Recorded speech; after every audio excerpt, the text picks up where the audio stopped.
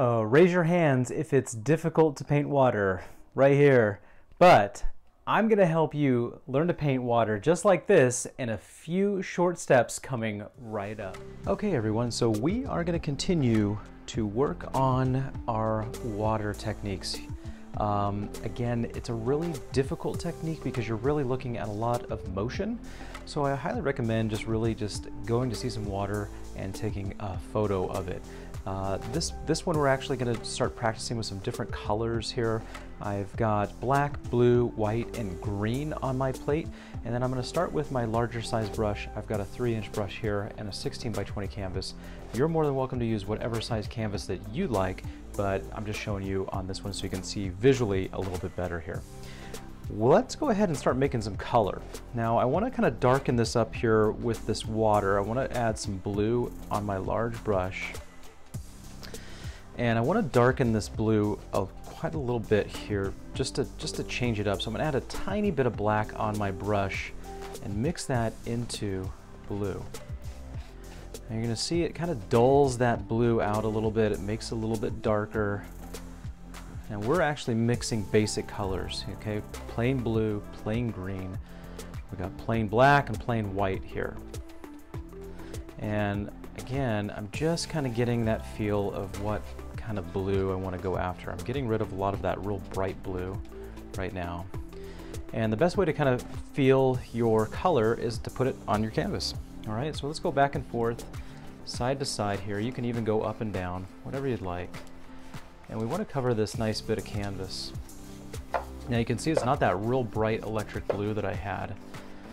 It's dulled down with that black, which I want. I want to add this nice bit of different color on this water and just change it up. I'll scoop up more on my brush once I start running out and just switch it up a little bit. You can see I've got still some access to plain blue on my plate. You're more than welcome to paint your edges on your paintings. I leave that up to you if you want to do that. But by doing this up and down motion, side to side, back and forth, this actually helps this paint start to dry faster. Now this acrylic paint is already designed to dry pretty quick no matter what, but this just helps it along the way.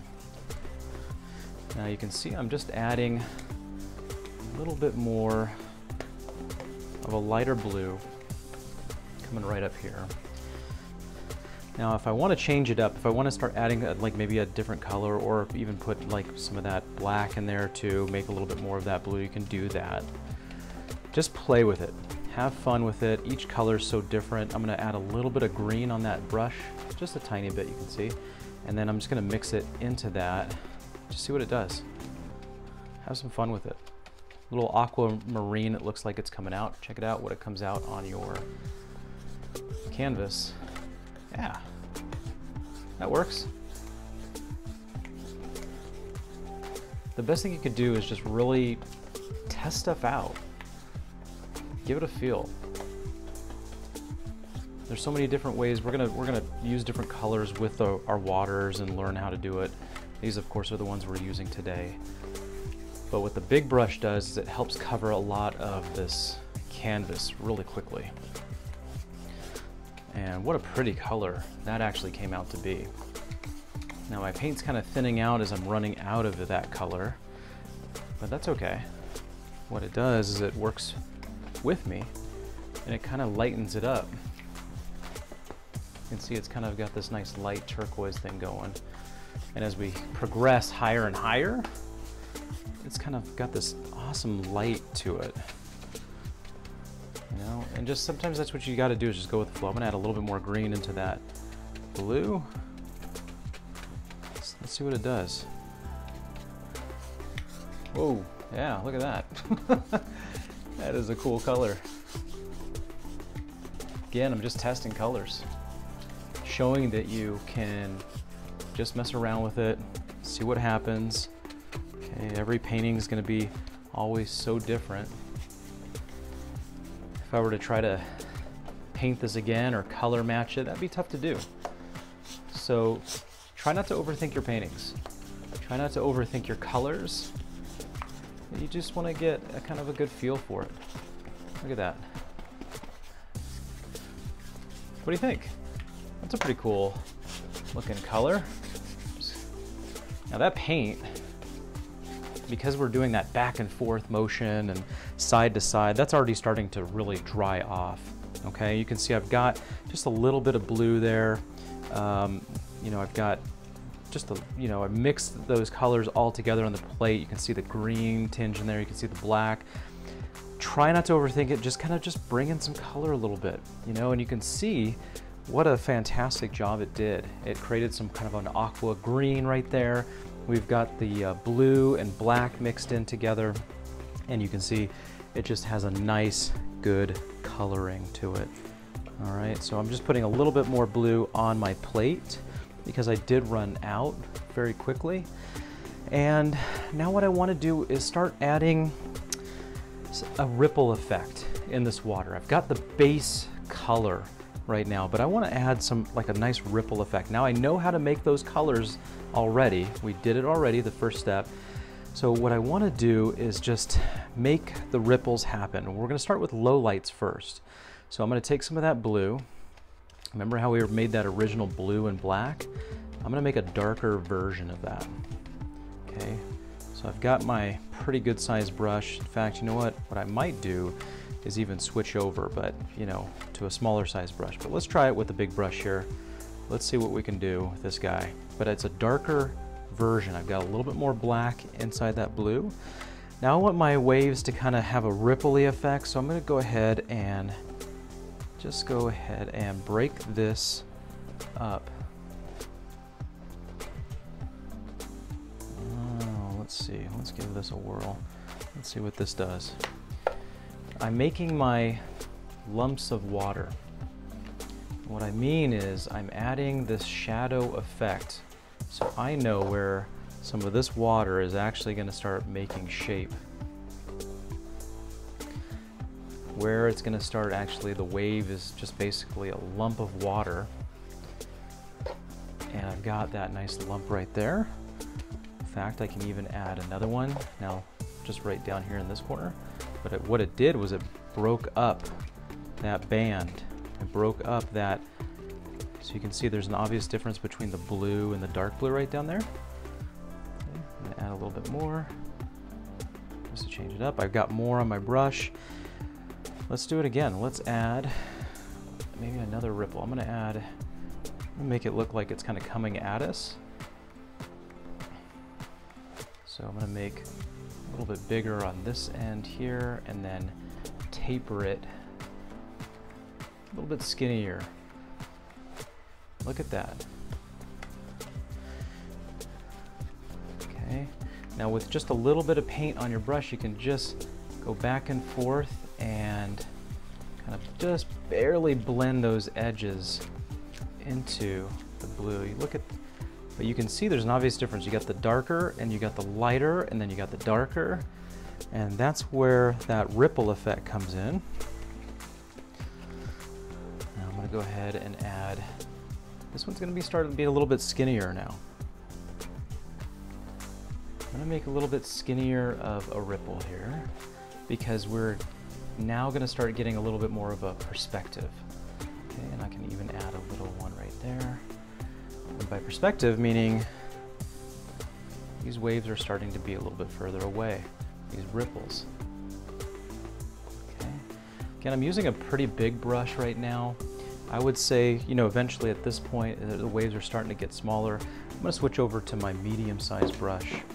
All right, I'm just using flat brushes here, and I'm going to switch right over. And I'm going to start making these little smaller ripples. And that's another key too, is you really have to start getting a feel for your brushes. All right, start kind of using smaller, larger. Take your time on it though, but I'm adding these like nice little effects here. You can see I'm just using the whatever little left paint that I have on my brush. Now we're starting to get into that greenish effect there, so I'm going to add a little bit of green into this darker blue because I want to keep that same idea going. We did the blue-black, but now I want to do maybe some of that aquamarine blue right up here. Just little ripple waves. Now water can really, you can spend a ton of time on working on the details. Again, we're just really trying to do it quick and get a good feel for, you know, just the basics on how to create some of these effects. But that's what you want to do, see? So you've got these nice little ripples right here. I know where the waves are coming in. They're a little bit larger down here. It's all about perspective now at that point. So what I want you to do is we're going to go ahead and still maintain with this medium-sized brush here, and we're going to keep on going. We're going to add some more highlights now and create, it's really just about creating some reflection. Now how you do that is you're going to take that same color that you made, that blue-black. All right, I'm going to start with that here, make some of that, a good amount, okay? You want to make a good amount of that blue-black. And this is the nice thing about using just these colors here, is that you're only using all these, but you're creating so much from them. And that's what's so awesome, and you have the ability to make all of these little hiccups, mistakes, but what we're going to do is we're going to put a little bit of plain white on that brush and mix it into your blue-black. And now what you have is you have the ability to go ahead and start adding some of these awesome ripple effects. Breaking up some of that darker color and bringing it, this is kind of a connection of bringing it into your lighter blue down below. You can see I'm making these little ripples, these little dashes. They're kind of going diagonally because I'm just kind of going with how the movement of this water is going to be. So I'm making these ripples. It's kind of a fun step. This is going to take a while.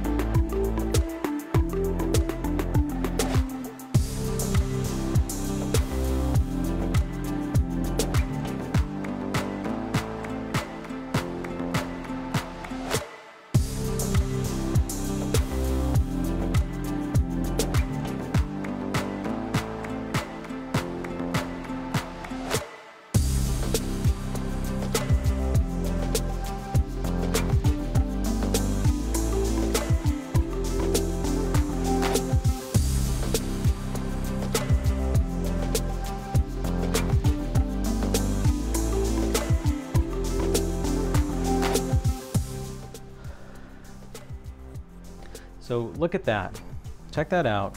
Now if you want to make low lights, all you do is you put a little bit of black on your brush and you start making some shadows.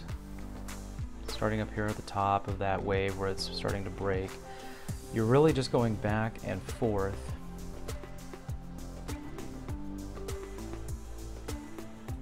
Look at that, you're breaking it up.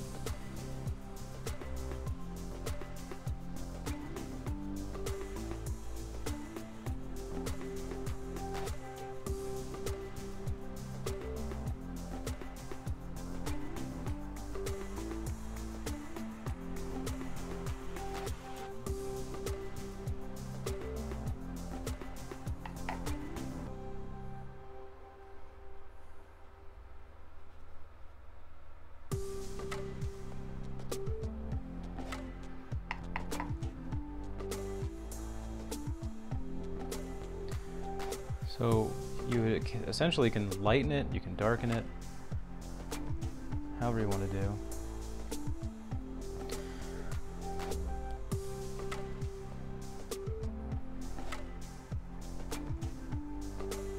But if you darken it, that means that water's getting a little bit darker.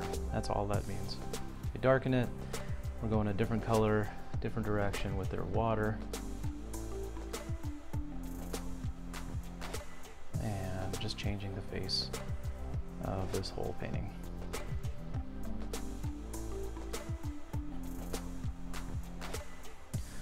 So you can kind of see there's like that ripple effect. You've got texture. Like, check that out. That is awesome. I love that.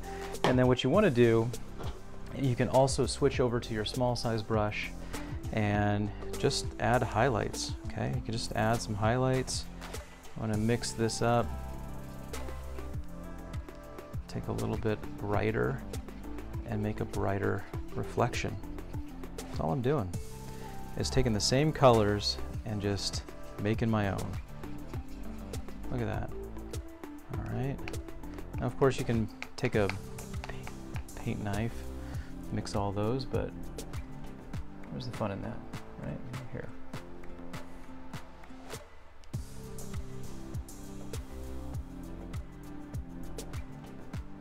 Look at that.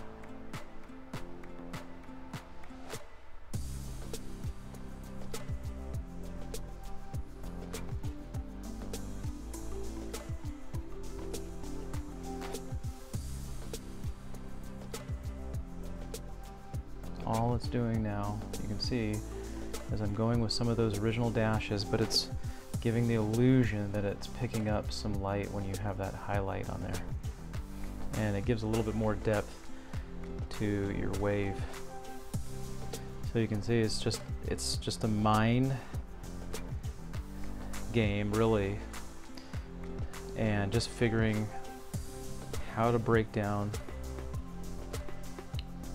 some of this water here. And just, it's with color. You just add layers and layers until you're figuring it out and you're getting the flow and the rhythm of it all. Okay, this one, look at that. See, that one came up a little bit. No big deal, whatever. Maybe it's just starting to get a little bit more wavy right there. Some of these little waves are coming up. Okay, that's all you do, is just keep adding layers, add that texture, get a feel for your brush, but check that out. I love that movement. Now, of course, if you want to add more highlights up there, you totally can. That's what it's there for. In fact, I know it's getting a little bit lighter, so I'm going to add maybe some, you know, just little squiggly lines here.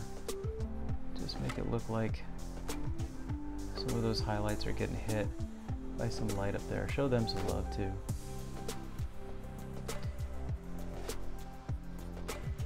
Yeah, just little side to side squigglies, breaking up some of that original water, but you still want to see it. You know, if you want some light, put some green in there, man. Change it up. Make it aqua, light aqua. Look at that.